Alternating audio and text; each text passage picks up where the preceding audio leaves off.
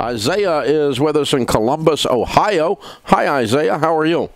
Hi, Dave. How are you? Better than I deserve. What's up?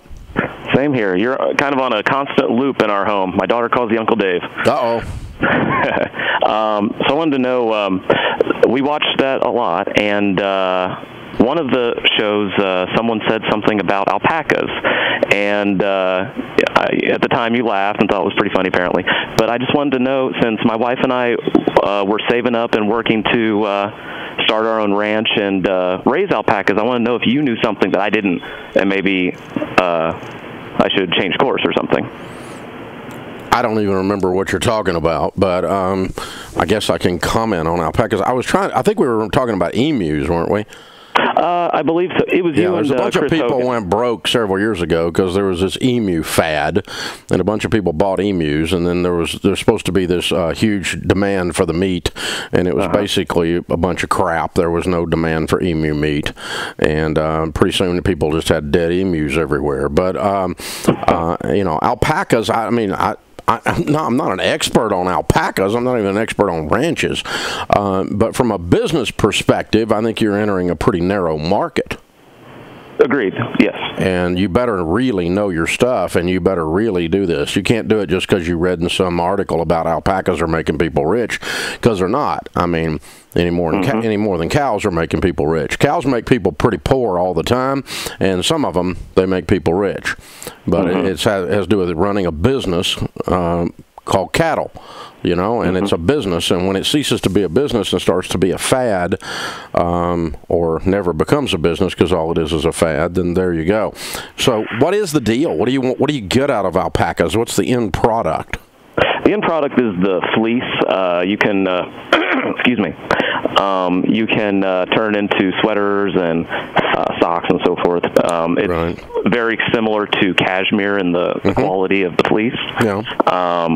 And you can also breed and, of course, sell them and show them and all that. But it's almost completely about the fleece. And the big part of it is it's hypoallergenic and stuff. So with everybody that has allergies, my children, for example, have allergies. And are you a rancher? Have you been in agriculture and ranching before? No, this would be my first venture into it. So why would you take your first venture into ranching and do it with a very narrow product line?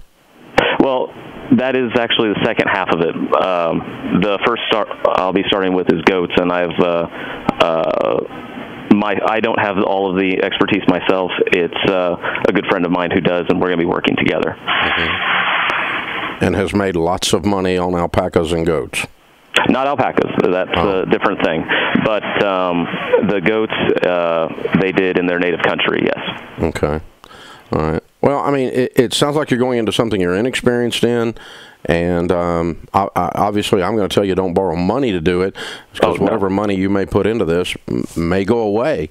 Because from a business perspective, you just got a very narrow demand product line that the general public is not aware of, and so it's not like you're, cow hides, leather, obviously would be a completely different thing, a broad market for that, and or wool, obviously there's a broad market for that, and so forth. But if you've studied the market and you understand whose thing, I don't want to just trust a guy who once raised an alpaca halfway around the world and his family did that for 2 generations or something. That is a bad idea. I mean, you're in the United States, and you need to think about, you need to understand exactly how this is going to turn into money and how likely it is, because you're talking about a business here.